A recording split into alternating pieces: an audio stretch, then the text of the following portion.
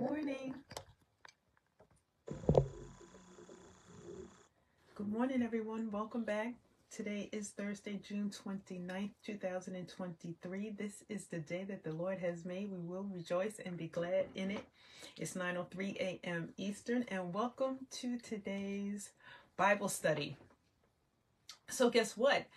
For those of you who might not have been with me yesterday, or who have, this is your first time seeing me, first of all, welcome. My name is Allison, and guess what? Today we are reading Revelation chapter 22. We are finishing the book of Revelation today. So, like I said yesterday, what an accomplishment. Good morning. I am so excited that we are finishing the book of Revelation today. The first time in all my life that I have made it through the entire book. So I'm going to pat myself on the back for doing this. All right, but it's exciting. And today's Thursday, right? Today's Thursday. So today's Thankful Thursday. So let me tell you what today's theme is for Thankful Thursday. Today's theme for Thankful Thursday, we're going to pray, let there be. All right, so I'm excited. I love the let there be prayers. All right, so let's pray. Let's get into the book of Revelation. I was thinking tomorrow, just quickly, maybe I would try and do a recap and just pull together some of the highlights out of the book of Revelation. And then maybe Monday we'll start our next book, which I think we'll just finish up. We have 2 books of the New Testament to finish up before we will have read the whole New Testament together. So I think Monday maybe we'll start Mark, and then we'll do Luke, and then we'll go into the Old Testament, which will be fun. I love some of those Old Testament books. All right, but let's pray and let's finish up. I'm calling this the final chapter. Good morning, cousin. Today is the final chapter of Revelation. All right, today we're reading Revelation chapter 22. We're going to read it out of the Amplified translation. We've stuck with the Amplified, I think, for the entire book of Revelation. All right, so let's pray. Good morning. All right, Father God, in the name of Jesus, Lord, I just want to say thank you for waking us up this morning, Lord. Thank you for opening our eyes, God. Thank you that we have breath in our lungs, Lord. I thank you for seeing us through the book of Revelation, for this is such a great accomplishment for myself. This is the first time that I have finished and started the book of Revelation. So God, I thank you for the opportunity to do it, and not just do it by myself, but to do it with your family, oh Lord. And Father, I pray that today you will bless the works of our hands, Lord. I pray that you will order our steps, thoughts, actions, words, and deeds. Let everything that we say, let it be pleasing in your sight, oh God. Father, I pray that you will keep us from all accidents, seen and unseen. Keep a hedge of protection around us that cannot be broken, penetrated, nor compromised. Father, keep us in the center of your will. Keep us on the path, the purpose, and the destiny that you have planned for us. Let us not get distracted. Let us not look to the left nor to the right, Lord God. Let us not faint and get weary in well-doing, but Lord, let us continue to keep our eyes and our heart focused on you. Help us to keep pressing towards you, oh God. And Lord, I pray that you will bless the children, bless our family members, bless our bloodlines, maternal and paternal, from the oldest to the youngest, Lord God. Father, I thank you for a wonderful day. Father, I thank you for bringing us through the month of June. I thank you, oh Lord, for everything that you're doing in our lives, everything that you have ever done, everything that you are in the midst of doing and working out on our behalf. Lord, I thank you for everything that you will do in the future, because you are not done with us yet, Lord, and you are a good, good Father. So may our lives be marked by miracle signs and wonders, Lord. Let there be a fresh anointing upon our lives. Let the angels of the Lord go before us, making easy and successful all of our days. Let there be breakthroughs and unexpected blessings in our day to day. Let every crooked path be made straight in our lives and remain straight. Father, increase our creativity. Let there be divine alignment, divine connections, divine compensation, divine timelines, divine restoration, divine healing, in our lives. Let there be a spirit of excellence in everything that we do. Let our eyesight, insight, foresight increase and improve daily in the natural realm and in the spiritual realm. Let our faith be increased. Let our families be saved. Let our lives be used for your glory. Father, show us your glory. Use our lives for your glory in greater measure. Let our health be restored. Father, heal our bodies and our emotions. Let increase be our portion, O God. Let joy fill our lives and our days. Let your kingdom come. Let your will be done in our lives. Let there be light. Show us everything we need to know and be aware of, God. Let us not be deceived in any area of our lives. Let multiple streams of income and blessings be released to us today, oh God. Let miracles show up in our day. Let newness fill our lives, new ideas, new strategies, new homes, new job offers, oh God. Let the right doors be open for us and the wrong doors be closed. Let opportunities be presented to us today. Let peace fill our hearts, our homes, and our minds. Protect us, oh Lord. Protect our families, protect our possessions, protect our food, our water, and our DNA, oh God. Father, I pray that you will bless our food, bless our water, bless the air that we breathe, oh God. Bless every step that we take, every move that we make. Let us make quantum progress in our purposes, our businesses, our health, our finances, in our spiritual lives, Lord God. Let us recover all that has been stolen from us, oh God. Let us recover the years that the enemy has stolen. Father, reveal the agenda of everyone coming into our lives. Expose all wrong and hidden motives in people and situations, Lord God. Reveal solutions to our problems. Father, let us experience supernatural financial blessings, breakthroughs, and success. Father, give us strategies for the days and times that we're living in. Let us be thankful, oh God, for everything that you have done, everything that you are doing, and everything that you will do in the future. Father, let us understand the times and seasons. Let us understand our assignments and the purpose for us being alive on the earth, oh God. Let victory be our portion in every area of our lives. Let our level of wisdom, knowledge, understanding, let it increase daily, oh God. Cause us to win in every area of our lives. Show us where, oh God, to shop and buy our food today. Father, let us have X-ray vision to see the hidden things that are meant to hinder and to harm us, oh God. Cause us to see and be aware of the things that are taking place behind the scenes, oh God, in the back rooms, oh Lord, under the table deals. Father, just give us wisdom and perception. Father, let our youth be restored and renewed like the eagles, and let us have a fresh zeal for your word and your way, oh God. Cause us to just walk upright, Father. Let us have joy in our hearts. Let us just have peace in our homes and our relationships today, oh God. Father, we thank you for the opportunity to read your word once again. And as we read chapter 22, the final chapter of the book of Revelation, God, I just pray that you will bless it and let us glean everything from this word, from your word today, that you have for each and every one of us. Meet us exactly where we are. In the name of Jesus, we pray. Amen and amen. I happen to really like this prayer today. I'm going to have to print this out and read this every day in my own personal prayer time. I really like this one. All right, so let's get into what I'm calling the final chapter. We are in the final chapter of the book of Revelation. So this is exciting. I'm telling you, this is really an accomplishment for me. And I'm so glad that I was able to do it and share it with you, my family and friends. All right, so Revelation chapter 2 in the Amplified Translation. We have a couple of footnotes. I didn't read the footnotes, but we have a couple of footnotes. All right, so the first section is called The Perfect Life. Then the angel showed me a river of the water of life, clear as crystal, flowing from the throne of God and of the Lamb, Christ, in the middle of its street. On either side of the river was the tree of life, bearing 12 kinds of fruit, yielding its fruit every month, and the leaves of the tree were for the healing of the nations. There will no longer exist anything that is cursed, because sin and illness and death are gone. Isn't that great news? And the throne of God and of the Lamb will be in it, and his bondservants will serve and worship him with great awe and joy and loving devotion.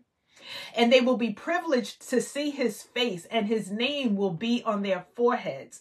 And there will no longer be night. They have no need for lamp, light, or sunlight, because the Lord God will illumine them, and they will reign as kings forever and ever. We could call this section good news too, right? Next section, starting at verse 6, titled, You Are Invited to Be Blessed. And that's the truth. We all have an opportunity to serve the Lord, right? We all have the decision to make. Who choose ye this day who you will serve, right? And then he said to me, these words are faithful and true, and the Lord, the God of the spirits and of the prophets, has sent his angel as a representative to show his bondservants the things that must soon take place. I'm telling you, I feel like we're in the end times. And behold, I am coming quickly. Blessed, happy, prosperous, to be admired is the one who heeds and takes to heart and remembers the words of the prophecy, that is, the predictions, the consolations, and the warnings contained in this book or scroll. I, John, am the one who heard and saw these things. And when I heard and saw them, I fell down to worship before the feet of the angel who showed me these things. But he said to me, do not do that. I am a fellow servant with you and your brothers, the prophets, and with those who heed and remember the truths contained in the words of this book. Worship God. Now, we heard that once before, right? I'm going to give you the scripture reference for that. Verse 10. And he said to me, listen, do not seal up the words of this prophecy, of the prophecy of this book, for the time of their fulfillment is near. I feel like that. Let the one who does wrong still do wrong, and the one who is filthy, vile, and impure still be filthy, and the one who is righteous, just, and upright still be righteous, and the one who is holy still be holy. Behold, I, Jesus, am coming quickly, and my reward is with me to give each one according to the merit of his deeds, that is, his earthly works and his faithfulness. I am the Alpha and the Omega, the first and the last, the beginning and the end, the eternal one. Verse 14, Blessed are those who wash their robes in the blood of Christ by believing and trusting in him, the righteous who do his commandments, so that they may have the right to the tree of life and may enter by the gates into the city. Verse 15, outside are the dogs, the godless, the impure, those of low moral character, and the sorcerers with their intoxicating drugs and magic arts. And the immoral persons, that is, the perverted, the molesters, the adulterers, and the murderers, and the idolaters, and everyone who loves and practices lying, deception, and cheating. That's a very vast list. The final invitation, verse 16. I, Jesus, have sent my angel to testify to you and give you assurance of these things for the churches. I am the root, the source, the life, and the offspring of David, and the radiant and bright morning star. The Holy Spirit and the bride, or the church, the believers, say, come, and let the ones who hear say, come, and let the one who is thirsty come. Let the one who wishes, take and drink the water of life without cost. I testify and warn everyone who hears the words of the prophecy of this book, its predictions, its consolations, and its admonitions. If anyone adds anything to them, God will add to him the plagues, the afflictions, the calamities which are written in this book. And if anyone takes away from or distorts the words of the book of this prophecy, God will take away from that one his share from the tree of life and from the holy city, New Jerusalem, which are written in this book. He who testifies and affirms these things says, yes, I am coming quickly. Amen. Come, Lord Jesus. The grace of the Lord Jesus, the Christ, the Messiah, be with all the saints, all the believers, those set apart for God. Amen and amen. What a wonderful blessing. I mean, well, it is a wonderful blessing, a wonderful ending, I was going to say. Yes, come, Lord Jesus, come. How many times have we said that? I feel like I say that. Come, Lord Jesus, come. When things start to get crazy, right? I always say, come, Lord Jesus, come. The grace of the Lord, the Christ, the Messiah, be with all the saints, all the believers, all of those who are set apart for God. Amen. Oh, excuse me. Okay, let's go through the footnotes. The footnotes here. Actually, you know what? Today, I did it like that yesterday. I'll start with my notes and then we'll catch up as we go along with the footnotes. So, here's the thing. This is just a a quick thing I do when I sit down to study in the morning, I always make note of how many verses are in the chapter. So I scrolled down. I said, okay, there's 21 verses. And I keep referring to Revelation chapter 22 as the final chapter, right? Because it's the end, it's the last book of the Bible, and it is the last chapter in the book of Revelation. So I'm going to title this the final chapter. All right. But then I said, oh my goodness, so 21, right? As I pay attention to numbers, 21. 7 times 3, 7 the number of completion or perfection, the Father, the Son, and the Holy Spirit. That's just what that's what Allison thought of. That's all I'm saying. I just thought of that when I said, oh my goodness, the final chapter, there's 21 verses, 7 times 3, perfection or completion, 7 times 3, 21. All right. So here I have in my notes, in verse number 2, it says here, on either side of the river was the tree of life, bearing 12 kinds of fruit. So we had like the 12 apostles, there's 12 kinds of fruit, right? So we have seen the repetition of the number 12 throughout the Bible, yielding its fruit every month. And we have 12 months in the year. And the leaves of the tree, but this is why I wrote this down. It says the leaves of the tree were for the healing of the nations. And now just in the natural sense, I made note of this for myself. It says the leaves of the tree were for the healing of the nations. I'm just going to take this literally in terms of our diet and the things that we're eating, and how eating a healthy diet full of leafy greens, right? Eating your fruits and your vegetables, natural things that come from nature, sort of like a Daniel diet, right? The Daniel fast. It really is for the healing of the body. Right, is beneficial. So I just made note of that because I thought it was kind of relevant to where we are today, especially where we are in a day and a time where they just approved synthetic meat to be sold. That's just a bonus, right? So we are already eating modified foods.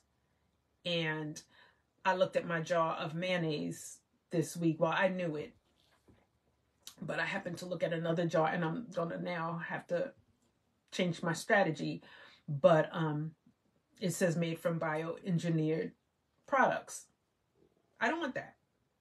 That's just me. I don't want to be eating all these bioengineered, all this bioengineered, this bioengineered, that, synthetic meat, synthetic, all this stuff, all this tampering and modification that's going on. I don't want it. So anyway, I'm thinking about the leaves of the tree that were for the healing of the nations. And those of you, you guys know I'm growing fruits and I'm growing vegetables here, So start your garden, even if you have to do it in your window. Get your pots and your seeds and your, try to find your non-GMO seeds. Get yourself some dirt and try to start growing your own food. Okay, then I wrote down verse number 3. There will no longer exist anything that is cursed, because sin and illness and death are gone. And the throne of God and of the Lamb will be in it, and his bondservants will serve him and worship him with great joy, awe, and loving devotion. Listen to verse 4. And they will be privileged to see his face, and his name will be on their foreheads. Not the mark of the beast, the name of the Lord will be on their foreheads. And there will no longer be night. They have no need for lamplight or sunlight, because the Lord God will illumine them, and they will reign as kings forever and ever. So we read about that yesterday, right? There's no moon, there's no sun. We don't need anything else to bring light. It's God's great, his glorious, his glory, his radiance, his splendor, his majesty, all of who and what he is lighting up heaven, right? Okay, verse 8. Then I have, let me see where the footnotes start. The footnotes start at 7. Okay, so 7 says, and behold, I am coming quickly. Blessed is the one who heeds and takes to heart and remembers the words of this prophecy. And so the footnote for 7 says, this is the 6th of the 7 promised blessings. Okay, then it has a footnote for 10, but I want to stop at 8. I, John, am the one who heard and saw these things. And when I heard and saw them, I fell down to worship before the feet of the angel who showed me these things. But he said to me, do not do that. Do not worship the angel. Do not do that. I am a fellow servant with you and your brothers and the prophets and with those who heed and remember. Right? And so I just made a reference because we saw that in Revelation chapter 19, verse 10, the same thing happens where he went to go worship the angel and the angel said, do not do that. You cannot worship me. I am an angel. I am just a fellow servant, right? We are to worship God and worship God only. So the other thing is that we have to continue to remember not to fall prey to worshiping different things. It's so easy to fall into idolatry, knowingly or unknowingly, right? We can worship our phones because we don't leave without our phones a lot of times, right? People know where their phones are. If you don't have your phone, you can't put your hand on your phone. You leave the house without your phones. We're in a day and time where a lot of people flip out because everything we do, we can do from the touch of our phones, right? So we have to be careful about what it is that we make an idol. Do you make your relationship an idol? Do you make food an idol? Do you make money an idol? Is your house an idol? Is your brand new car your idol? Right? Okay. So then, let me see, where's the next footnote? All right, so verse 10. Here's the footnote for verse 10. And he said to me, do not seal up the words of the prophecy for this book, for the time of their fulfillment is near. Now, I wrote down Daniel chapter 10. I wrote down verse 10 because now in the book of Daniel, it says, while Daniel was instructed to seal up his prophecy, John was now told to reveal his. So that is Daniel chapter 12, verse 4. And it reads, but thou, O Daniel, shut up the words and seal the book, even to the time of the end. Many shall run to and fro, and knowledge shall be increased. All right. And sometimes I think we can be too smart for our own good, right? Sometimes we think we know so much that we don't listen to God and listen to wisdom because we think we know everything, right? So it says knowledge shall be increased, and we are in a day and time where information is at your fingertips, right? We have so much access to information. You can take in information all day long, but you got to be careful about what it is that we're taking in, right? That's another way of being deceived. Now, let me just talk about that now that I said that, because I was listening to something this morning and I was just making mention of all of the different fake foods that are out there now, right? So you have this new coating now that they're putting on the fruits and vegetables that are supposed to lengthen their shelf life, right? But what's the cost of that? And if you just walk in the grocery store and you see this sticker on your food and you don't know what that is and you just buy it thinking, and you think it's just like, you know how your bananas might say Chiquita or might say Dole, right? Now you see this label on your fruit. If you don't know what that is, you might think that that's just a brand, or you might think that that is healthy, right? Now that's another form. So there's all these ways of deception. So like I was saying, now the FDA just approved they can now sell you synthetic meat, right? Fake meat made from cells. Right? Now, I heard something else I was listening to. They were talking about questioning the cells that this meat is being made from. Now, what happens when you go into a restaurant and you're being fed synthetic lab-grown meat, but it's not on the menu? And you don't know now that you're taking in synthetic lab-grown meat. And I watched a video of them making steak. Well, it's not steak. Actually, it's not steak. It's some concoction. But they have the machine, because now you have all of this 3D printing. So they have a machine now that can make what appears to be steak, and it has the red stuff that it spits out and the white stuff to make it look like it's marbling. And it did not come from a cow, but they now have perfected it to mold it where they can sell it to you, package it, make it look like a delicious steak, and there is no real meat in it. Right? And you got to watch it. You know how I was trying to describe it to somebody. You know how you put frosting, you see the pastry decorators, they put the frosting in that tube and they squeeze it, and you squeeze it and then the icing comes out and you can make all your decorations. Well, but imagine that in a machine, but it's printing out red and white and it marbles it like a steak. Now you go into the grocery store and you buy this and you don't know what you're eating, right? Because unless it says this is synthetic and this came from a machine that does not come from a cow, you're deceived, right? And so we're seeing all of this manipulation with the food. Yeah, it is very true. You're seeing all of this manipulation. Now, let's just take, because I've been posting things from the sky, right?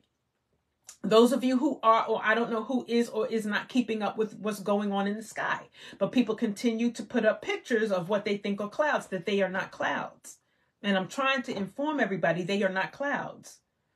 And there is something going on, and we need to be aware of what is happening in the sky, right? What are those tic-tac-toe grids you're seeing in the sky? I saw a whole thing of like 6 tic-tac-toe grids in the sky over my house yesterday. What is that? I know what that is. Does everybody else know what that is? Right? And so people keep posting these pictures and they keep saying, oh, look at the beautiful clouds, and they're not clouds. And you have to read, because the pilots are coming out now. They're talking about what it is. Those that are hired to go do that, they are revealing what it is that they are releasing into the atmosphere. But if you don't know, you look up and you're like, oh my goodness, look at that beautiful pattern. No, ma'am, and no, sir. Right? Deception. Deceived. You think, oh my goodness, look at this beautiful cloud. And it's not a real cloud. All right, so we're seeing more and more of these things. This is what I'm saying. We're in the end, I believe. I feel like we are closer and closer than ever to the end times, right? We're seeing lawlessness. We're seeing all of this lewdness, this perversion, right? You see the books that they're putting in the school libraries for the children. There's a lot going on. All right, so here we go. Where are we now? Verse 12. Verse 12, behold, I, Jesus, am coming quickly, and my reward is with me to give each one according to the merit of his deeds, your earthly works, your faithfulness. I am the eternal, the Alpha and the Omega, the first, the last, the beginning and the end, the eternal one. Now, let me just say this. Verse 12 here, I wrote this in my notes too. It says, my reward is with me to give each one according to his merit, to his own deeds. So what is it that you're going to be accountable for? What are we accountable for? What are we going to be pleased when God opens up this scroll of everything that you've done, good and bad, and now you've got to give an account, and your reward is based on, it says, according to your deeds? Right? You ever sit down and debate a situation and you're thinking the pros and cons? Should I do it? Shouldn't I do it? The pros and the cons. Is this going to benefit me? Do I have more rewards and benefits, or am I going to have more consequences, and the consequences outweigh the good? Right? So what's going to happen when we have to give an account, and now he's measuring it says our earthly works, our faithfulness. Are we faithful? What are our deeds? Our deeds are going to speak for us, right? And then we're going to be rewarded according to. So I think about that. I think of the list of everything that I have to give an account for. And that's why I say, we got to get ready, and then stay ready and stop adding to the list of things that we have to answer for. All right. Verse 14. It says here, blessed are those who wash their robes in the blood of Christ by believing and trusting in him, the righteous who do his commandments, so that they may have the right to the tree of life and may enter by the gates into the city. Let's flow right into 15. Outside are the dogs, the godless, the impure, those of low moral character, the sorcerers, with their intoxicating drugs, their magic arts, the immoral persons, the perverted. Listen, here we go. The perverted, the molesters, the adulterers, the murderers, the idolaters, the liars, the cheaters. You know how easy it is for people to fall into all of this? Look at the perversion on social media. Look at the perversion we just saw at the parades. The perversion, right? The molesters. We keep hearing. I just read a story of these men that rescued these children that were being sex trafficked, right? So we're hearing about the sex trafficking. The adulterers. Look at how many people are sleeping with people who they're not married to. The murderers. Look at how many people have committed murders. Look at how many people are in idolatry. Look at how many people are habitual liars, cheaters, stealers, deception, deceivers. So your walk really has to be tight, right? The low moral character, those who are impure, the godless, those who say there is no God, or those who say the tree is their God, or whatever, right? A lot of people, if you don't repent and get it together, get your act together. You know how we read in some of the other chapters, it was like, whoa, whoa, whoa, right? Whoa. That's what we have to say. Whoa. So we have to repent, take notice, and try to do better. Each and every day we want to be better than we were yesterday. Okay, let's see. Next footnote. The final judgment for the believer will occur when he stands before Christ to have his fidelity and service judged and the appropriate reward determined. Yeah, that's why I try to repent all the time. God forgive me for everything that I have done that I know that I did, that I didn't mean to do, that I still don't even know that I did, right? I repent, and then help me to stop doing it.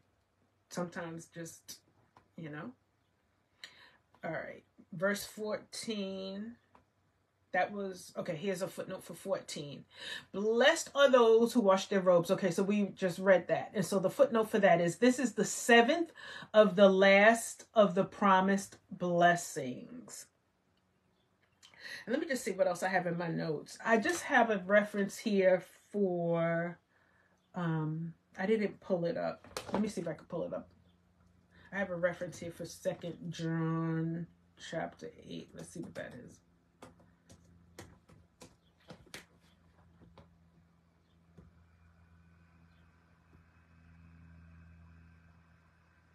All right, the connection is.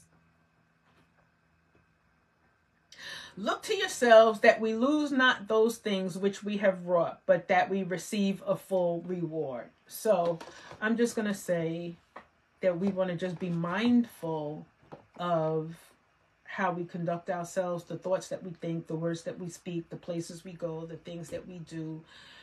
Do we have good intentions? Do we have bad intentions?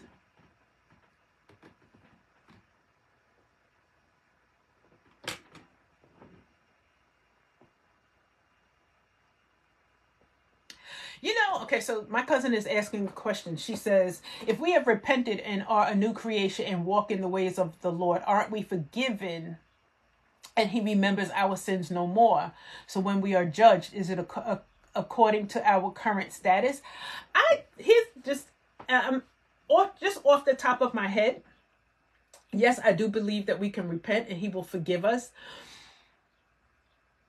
I still think that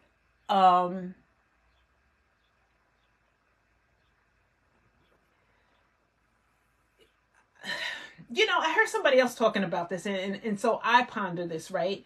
Like in the natural, when you do things, just because you say you're sorry, that does not mean that there are not consequences, right?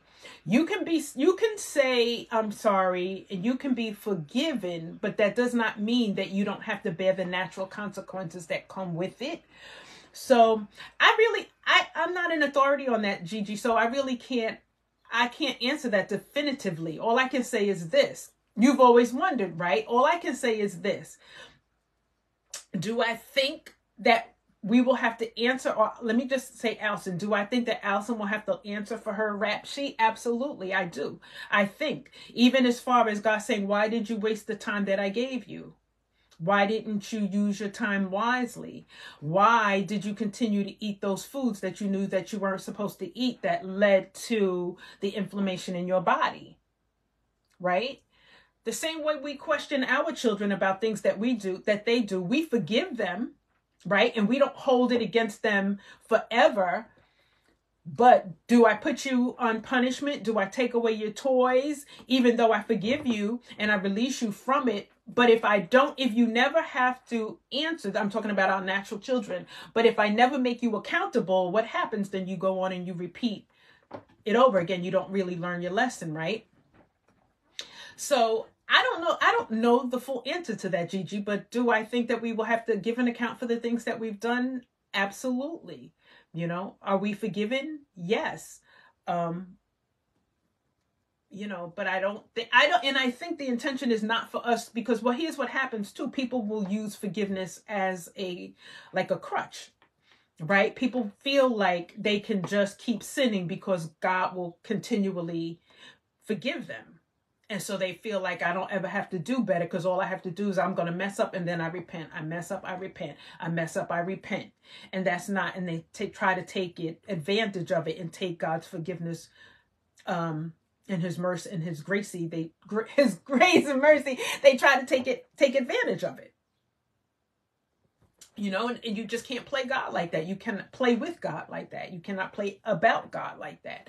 And so I would rather be safe than sorry, and just try not to mess up and not to add anything else to my sheet. And if I do know that I messed up, try to make sure that I repent for it quickly. I don't know, Gigi. I'm just not the authority on it, but I'm like you. It is a good question, but yeah, I kind of do think, I do think we have to be accountable for what we have done, for what we have said, for what we have thought, because he knows your thoughts, he knows your actions, he knows your deeds, he knows your heart.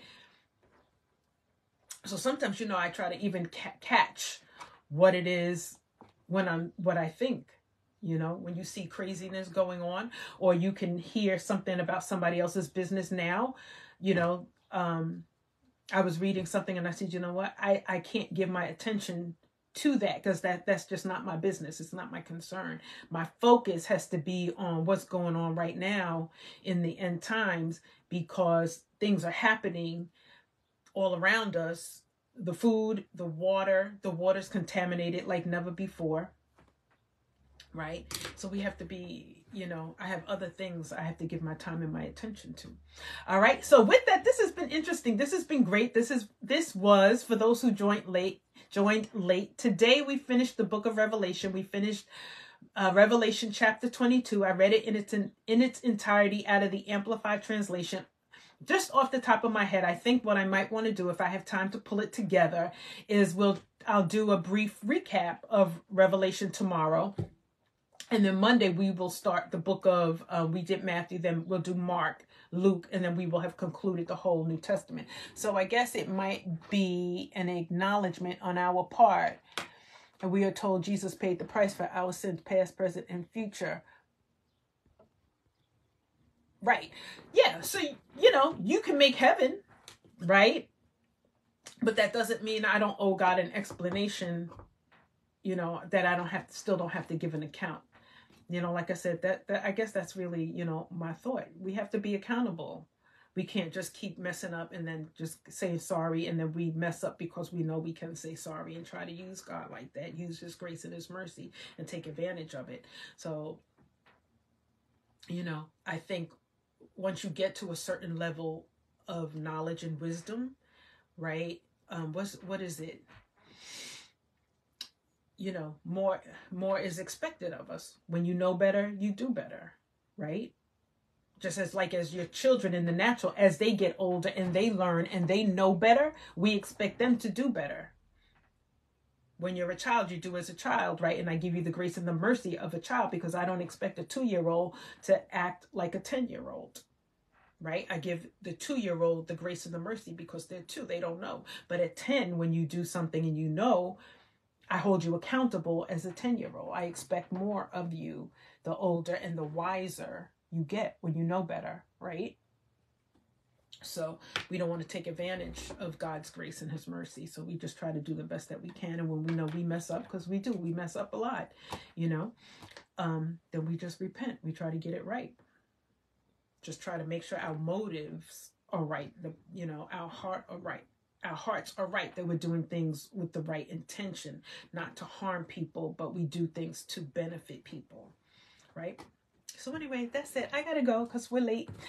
All right. So for those of you who were watching on YouTube, and I ask everybody, please do visit my YouTube channel. If you have not visited my YouTube channel yet, the name is Allison Vaughn. I ask that you visit it, and please do subscribe. Help me share the word of God with the world. For those that are visually impaired, those who just like to hear the Bible read to them, help me work with the algorithm so that YouTube will push it out to more people. All right. If you look over here, over this shoulder in a few seconds, you will see my profile picture. If you click or tap on my profile picture, it will take you to a button where you can subscribe. Please tap or click that button and subscribe to my channel. If you look over this shoulder in a few seconds, you will see a video card. That video card will take you to, I don't know what I'm going to link it to because this is the last chapter. I usually take it to the next chapter in that book, but I might just link this to the entire book of Revelation, and then you can go back and read any chapter that you want, all right? Everything that we have done so far, or that I've uploaded so far, it's in a playlist. It's in its own playlist on my YouTube channel, so it's easily accessible for all of you. You can get to any book that's up there in any chapter. Everything is labeled nicely for you, so it's easy for you to catch the replays or listen to anything that you want to hear again. I also have other videos up there from different Facebook Lives I have done. There's one on the submission in marriage. There's one on my experience with 40 days of fasting, the power of your words. Someone's always watching. So there's various videos and topics, not just Bible study, that is up, that the videos are up on my channel, and I'll continue to upload more as I have time. All right, it's a little time consuming. All right, so everyone have a wonderful day. Grace and peace. Thank you so much for joining, and we will be back tomorrow, 9 a.m., and it'll be Feel Good Friday. All right, everyone have a wonderful day. Grace and peace. All right, bye. See you tomorrow.